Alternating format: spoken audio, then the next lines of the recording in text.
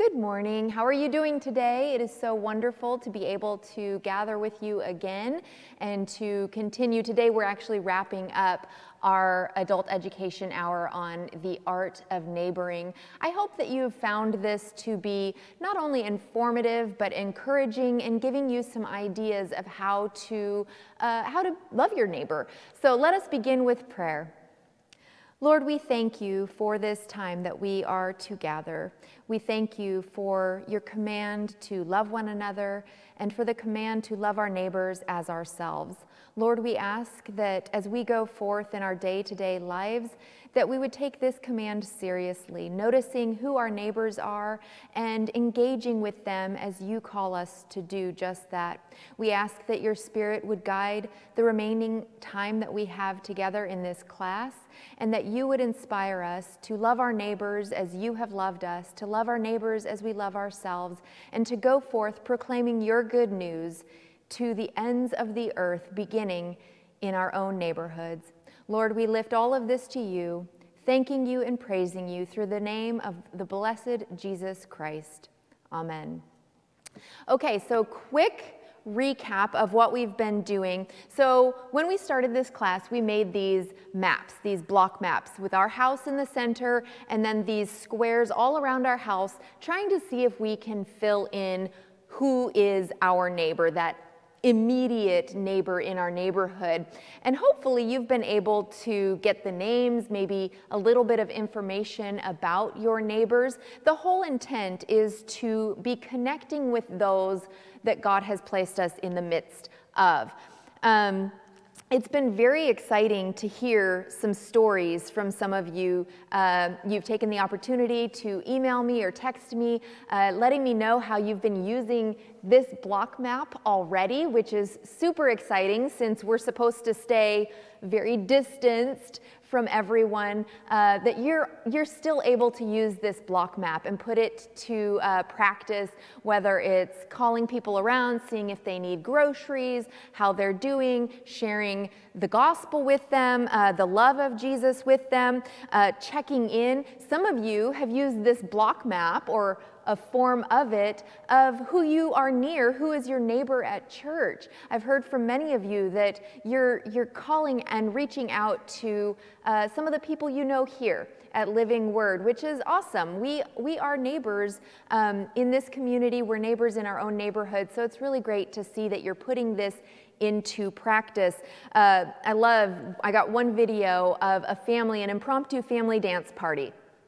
Our family is our neighbor. They're our most close and immediate neighbor that we certainly should be sharing the love of Jesus with. During this time, it's really cool to see how we've been able to reach out in new and different ways, and that God has opened so many doors for us to connect with different people, connecting with our neighbors, connecting with our community, even though the world is trying to keep us isolated. God's word goes forth, God's love goes forth, and it is really, really cool to see this. So keep doing what you're doing. Keep reaching out to your neighbors, keep checking in with people, and helping out how you can. So we've been using this block map. I encourage you to keep this and keep working through it. Keep getting to know your neighbors. You'll notice when someone moves in or moves out, right? So it's just an awesome opportunity to kind of keep in front of your face who you're living around, who God has placed in your lives, who you've been placed in their lives by God. Then we talked last week about that art of moving from stranger to acquaintance to relationship. When we know our neighbors' names, they're no longer strangers. But how do we go from stranger to acquaintance? We talked about that last week, about different ways that we can connect. We talked about block parties, or creating an environment or a space that we can connect with our neighbors in a manner that's easy, it's very easygoing, very natural. A block party or a gathering of any sort is going to really create that atmosphere for engagement and for talking with our neighbors. Then we also talked about speaking with people without an agenda. Of course, we want to talk to people about Jesus. And as I said last week, you have every right, you have the authority, and you have the call to speak to people about Jesus. Absolutely, you should never shy away from it.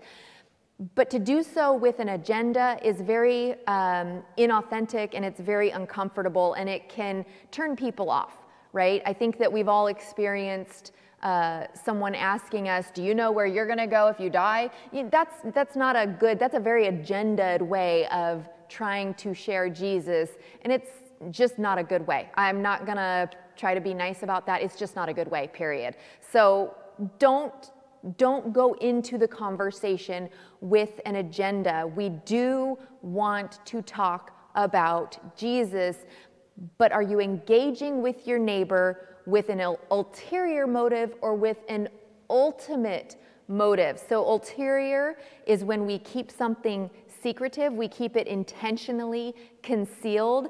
It often involves manipulation. People can tell when they've been manipulated. You don't like it, your neighbor doesn't like it, let's not manipulate people. It's when we're saying or doing one thing in public, but then we have a different intention privately, right? The ulterior motive, as opposed to the ultimate motive, which is that eventual or longed for destination.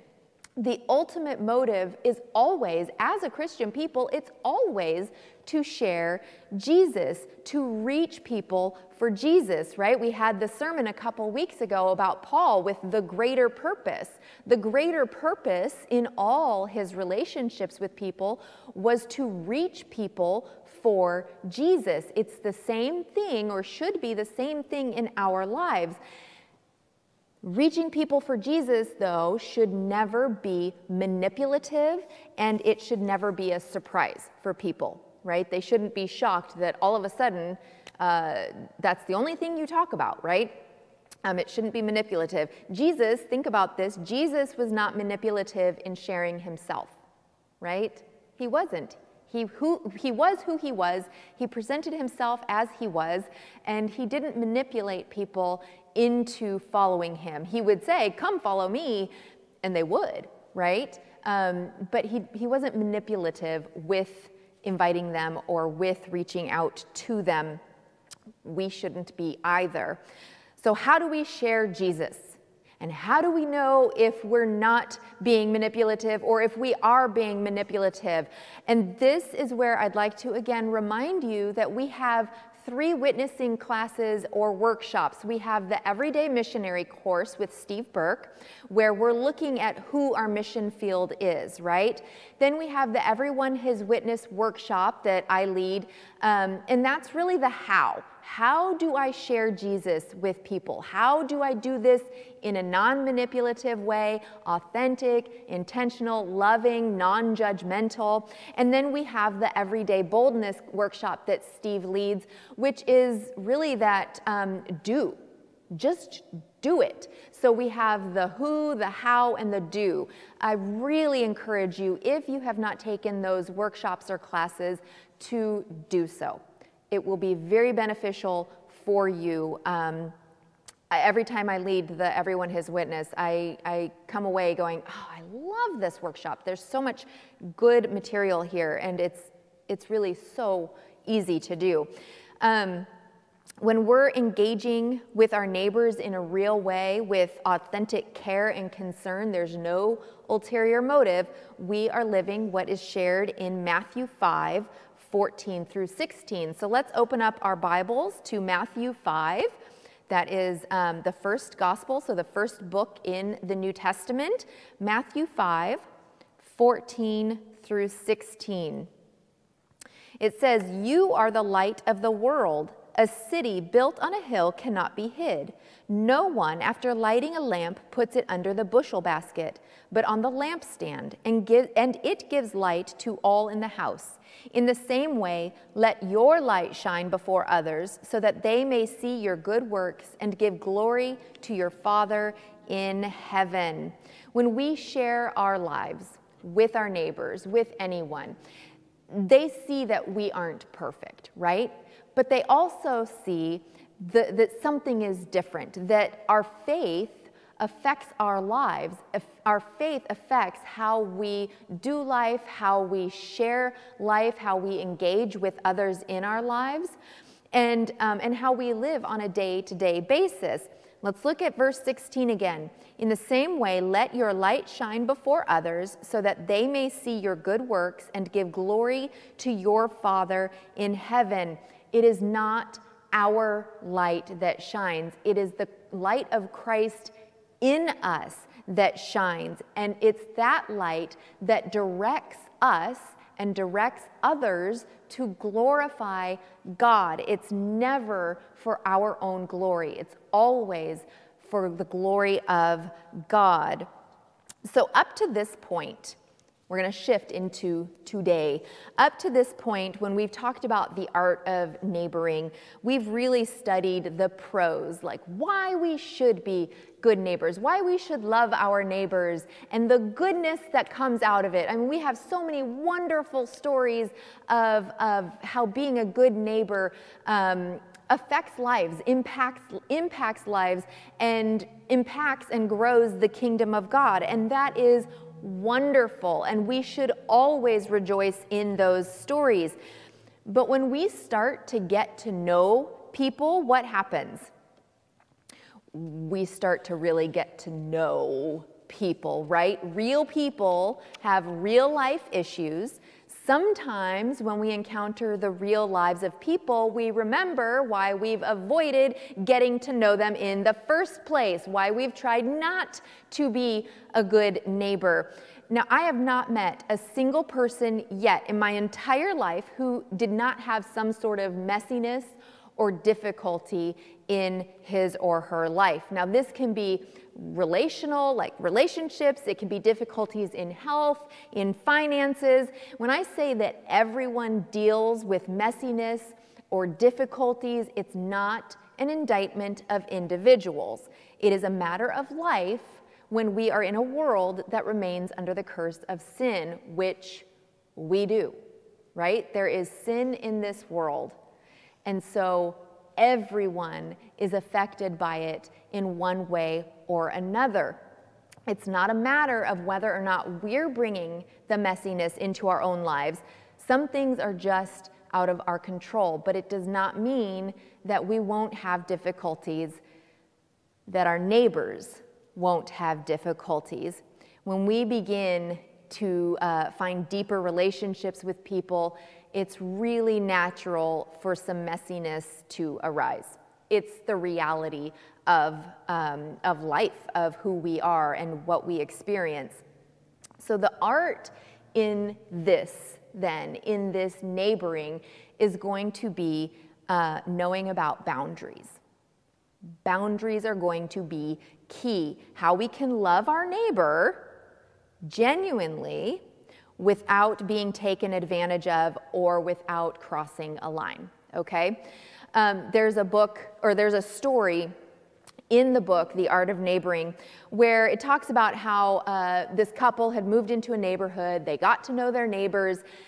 The neighbor across the street, they were having marital issues, and the husband reached out because they had a connection, right, through neighboring. They had a connection. He reached out and said, my wife and I are in a big fight. Can I crash on your couch for a night? And so this couple, wanting to be good neighbors, they said, of course. They had a couch in their basement. They welcomed him in. He spent the night. But then one night turned into another night, and several weeks later, he was still crashing on their couch in the basement. Well, they gave him a key. They said, you know what? You're staying here right now. Here's a key. Now you don't have to knock on our door every time you want to, every time during this time period, every time you need to come over, here's a key. This will just make things easier. So after a few weeks, this man reconciled with his wife. He moved back in with her, and then 3 weeks later, they had another huge fight. She kicked him out, and in the middle of the night, the original neighbors, they heard a noise. Well, it was this man. He had used the key that he had been given when he was originally crashing on their couch, and he was coming in and he just said, "Oh, we got in a fight, I didn't want to wake you." There's a huge line that has been crossed there. The boundaries had not been set, and they were very, very much needed. Some of the pitfalls that we can find in being a good neighbor are neediness. So you're only 40 feet away from your neighbor. If a problem arises, you're there, and that's great. But sometimes this turns into you becoming a crutch, right? There's a man and a wife, another story in the book. They were wanting to be good neighbors. They reached out and engaged with a single mom and her teenage daughter, and the teenage daughter missed the bus one morning, and the mom called the wife in the neighborhood, called her and said, "My daughter missed the bus, can you drive her?" "Yep, okay." Well, that happened a few times. It turned out she was oversleeping. And it was not a convenient thing for this woman to be a chauffeur. She had 2 small children of her own, and so they had to sit down and set boundaries. This woman and her teenage daughter had become very needy and using this couple as a crutch. Oversleep? Call this new chauffeur, right? So they had to set boundaries. Another pitfall of being a good neighbor can be dependence. When there's unresolved pain in someone's life, they want to share with anyone who will listen. When we show interest, it opens that door that really should be opened by a therapist, by a professional. Most of us are not trained therapists, right? And we need to know our limitations. We need to know our boundaries. Don't steer clear of people who need help, right? This is not saying don't engage with anyone who needs a therapist. No, that's not at all what I'm saying, or those who are hurting. I'm just saying know your limits, know your boundaries, set them. If someone truly, truly has unresolved pain, if they are in a depth of hurt, you know when it's over your capabilities, when it's over your head, over your skill set. I know Pastor Eibel and I are very clear that we are here as biblical counselors. We are not here as therapists because we don't have that training. We are not licensed therapists, so we can give biblical counsel. It's the same thing with you reaching out to your neighbors, right? If you are not a trained therapist, don't let yourself become one, right? Unless you get the training for reals. Anyway, and then another pitfall of being a good neighbor is our difficult crises. So on the whole, when we're in our neighborhood, we see the surface of people's lives, right? We see that lawns are mowed, kids look to be well fed, they still have lights on, so their bills are getting paid. But when we start to get entwined in a neighbor's life, we get to know about life under the surface. And as we learn more, we can start to feel responsible. We can start to feel responsible for those people. If you see any of these pitfalls, the neediness, the dependence, or the difficult crises, if you see these showing themselves, you need to take a moment, recognize the unhealthy aspect of these relationships, and then re-examine whether or not you've set boundaries and how to set them if you have not yet. Boundaries, defined by psychologists Drs. Henry Cloud and John Townsend in the book named Boundaries.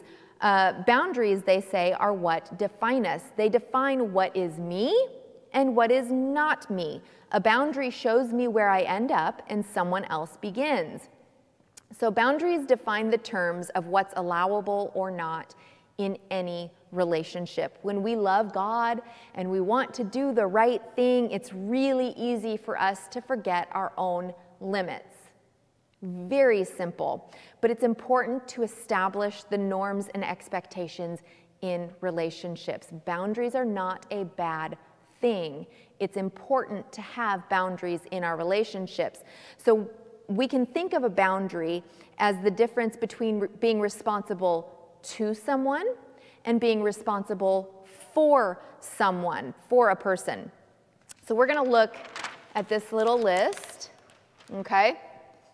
So being responsible to a person is healthy. It means we're responsible to love them, we're responsible to encourage them, to bless them, to pray for them, and to serve them. That is all very healthy. This is all being a good neighbor, loving our neighbor as ourselves. Being responsible for another person is where we get into that unhealthy category. It means we're mistakenly thinking we're responsible for their well-being, that we're responsible for someone else's finances, that we're responsible for their spiritual progress. Maybe we feel like we're responsible for the strength of someone else's marriage, and so on, etc., etc. We are not responsible for the outcomes, the consequences, the emotions, the feelings, the reactions, or the choices of other people. Set that boundary. It's really, really difficult when you have a servant's heart, when you have great mercy for others, when you want to help, when you want to love your neighbor. It's very easy to blur this line, right? That's not an indictment on you. We're having a lot of non-indictments today. That's not saying that you're wrong for feeling this, right? It's just saying let's recognize these boundaries and know that this is healthy, where we're responsible to another person, but it's not healthy to feel responsible for another person, right? So let's go to Luke chapter 10. So we're in Matthew, scooch on over to Luke. So Matthew, Mark, Luke chapter 10. And we're going to start in verse 4. We'll be in verses 4 through 11. I'm in chapter 11 there. Whoops. Okay.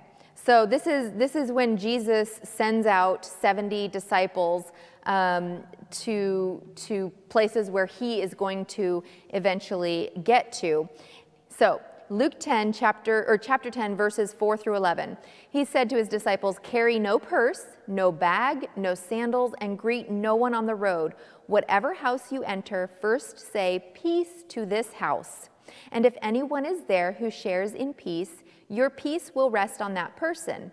But if not, it will return to you. Remain in the same house, eating and drinking whatever they provide, for the laborer deserves to be paid. Do not move about from house to house. Whenever you enter a town and its people welcome you, eat what is set before you. Cure the sick who are there and say to them, 'The kingdom of God has come near to you.' But whenever you enter a town and they do not welcome you, go out into its streets and say, 'Even the dust of your town that clings to our feet we wipe off in protest against you.' Yet know this, the kingdom of God has come near." The disciples did as they were told. They did as they were called to do, but they could not force anyone to believe. They could not force anyone to welcome them, right? They weren't responsible for people's reactions to them. They were not responsible for those who rejected them. We find this a lot in Scripture. In Acts 13 we had it, in Acts 18 we had it, where it was that dusting off the clothes or wiping the dust off the feet. It was a sign of, I'm not responsible for this, right? Not responsible for. They were responsible to, they were bringing peace, they were bringing the gospel, but they were not responsible for the reaction. So that's really important to think about.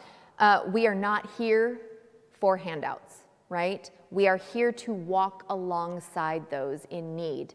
When we're setting boundaries, it's really easy to second guess ourselves. We can ask ourselves, have I done enough?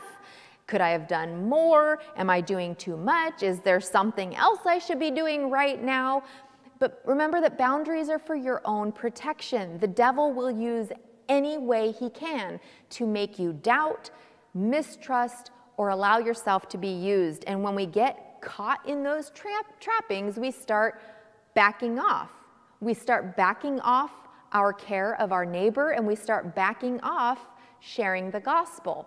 The devil is tricky, right? He wants us to blur these lines so that we end up with an unhealthy relationship with people and we get burned out and we back off and we no longer are as outgoing with the gospel. We're no longer going forth as we are called to do.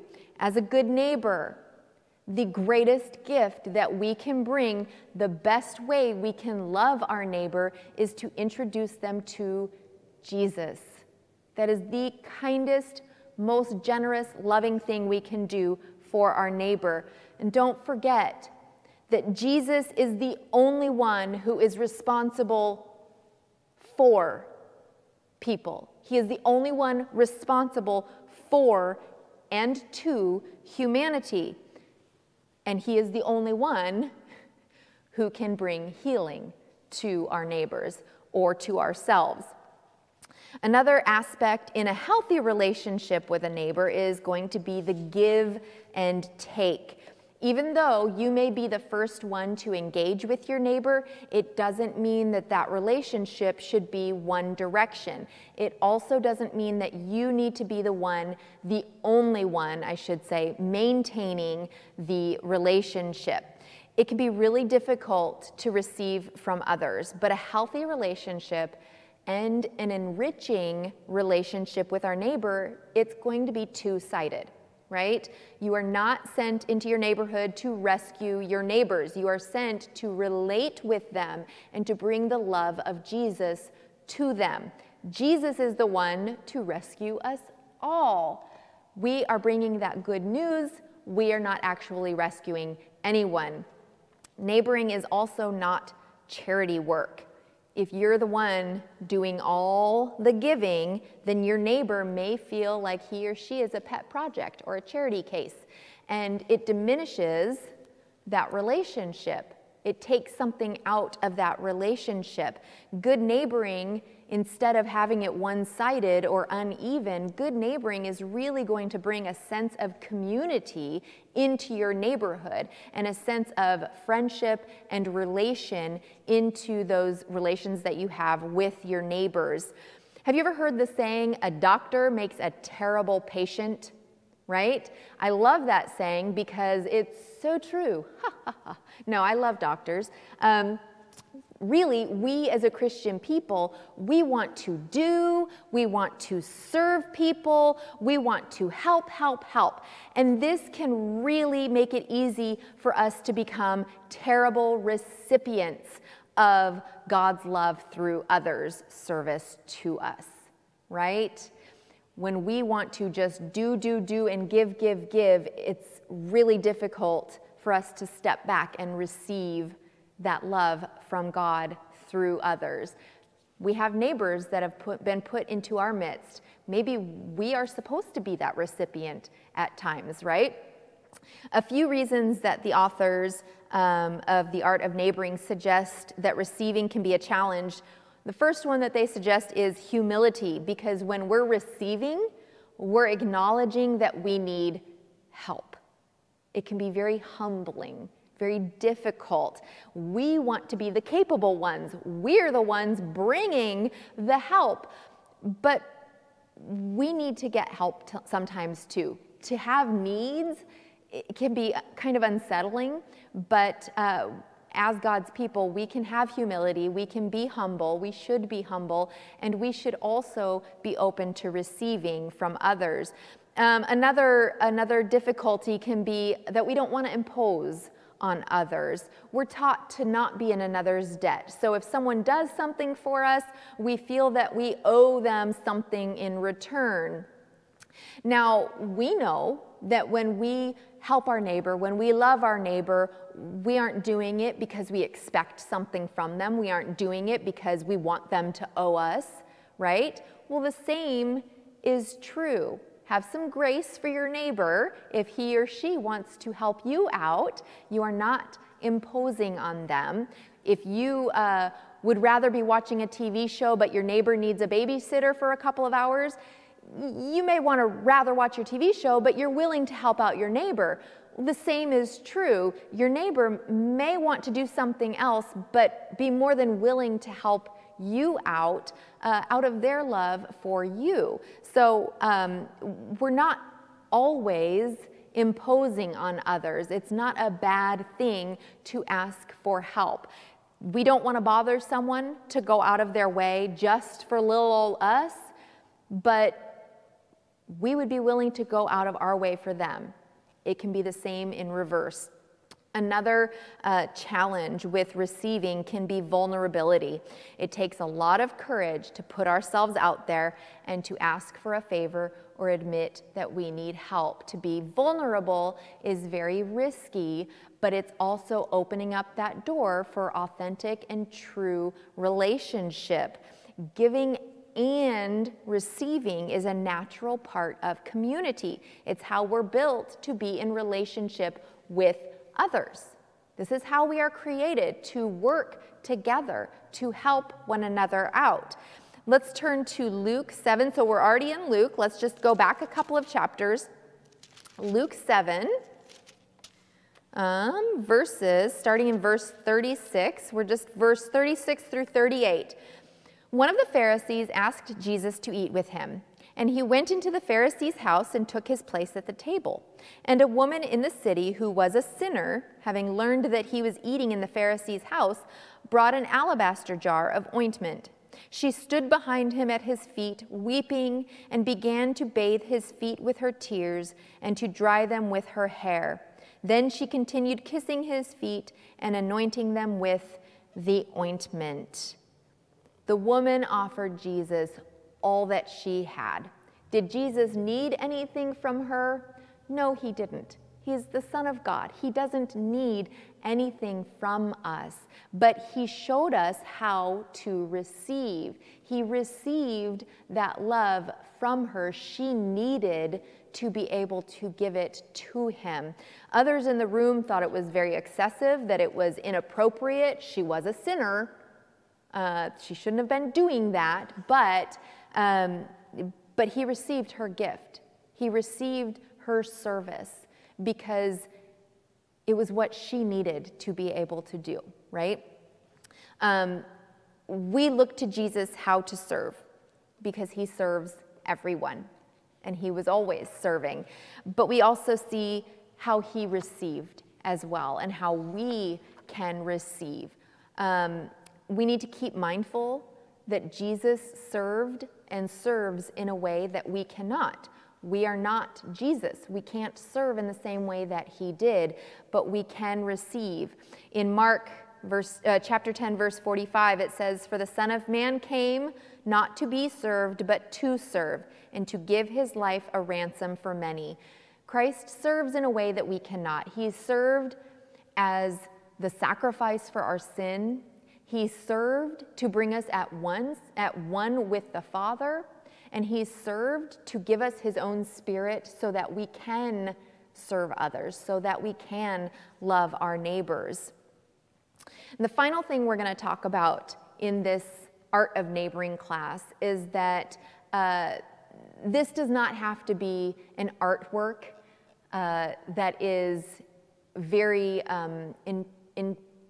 I can't think of I can't think of what the word is. I'm going to say it wrong. It doesn't have to be huge and very detailed. How about that? So close to making it through. No, it doesn't have to be monumental. It doesn't have to be this huge undertaking, right?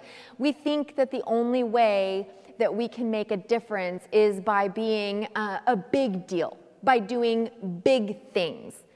But the art of neighboring is really about the simple. It's really about the minutia, the little stuff. We are fascinated in our culture, and we're fascinated in this society with celebrity, with talent. We praise anyone who is famous for their philanthropy.